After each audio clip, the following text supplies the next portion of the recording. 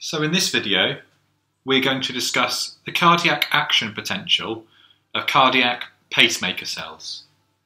The pacemaker potential is seen in cells of the cardiac excitatory system, namely the cells of the sinoatrial node. Action potentials of cardiac pacemaker myocytes have three phases.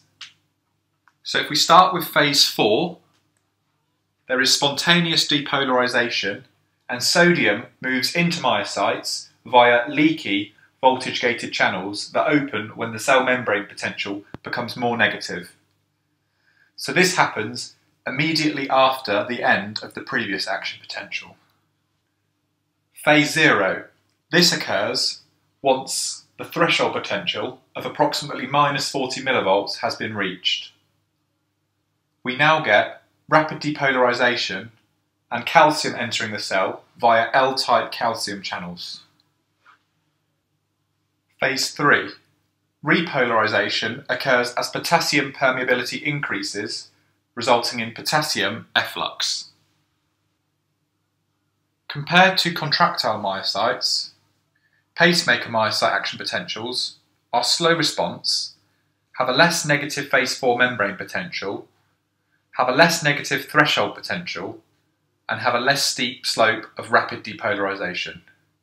So now, to explain what happens to the cardiac action potential of pacemaker cells when there is an activation of the sympathetic nervous system and when there is an activation of the parasympathetic nervous system.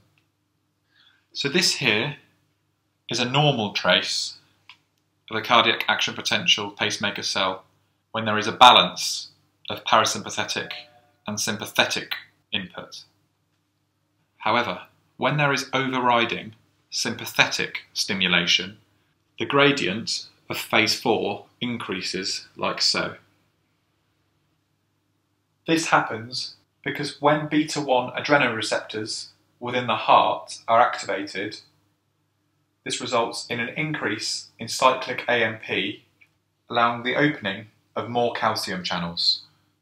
If we compare this to when there is parasympathetic stimulation of the heart, the gradient or slope of phase 4 will decrease.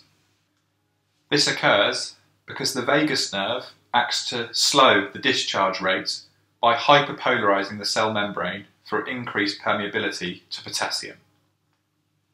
The membrane potential is therefore more negative, so will take longer to reach threshold potential and to discharge. So in simplistic terms, as we can see from this diagram, when there is sympathetic stimulation, we have a relative tachycardia, compared when there is a parasympathetic stimulation, a relative bradycardia. Thank you for watching.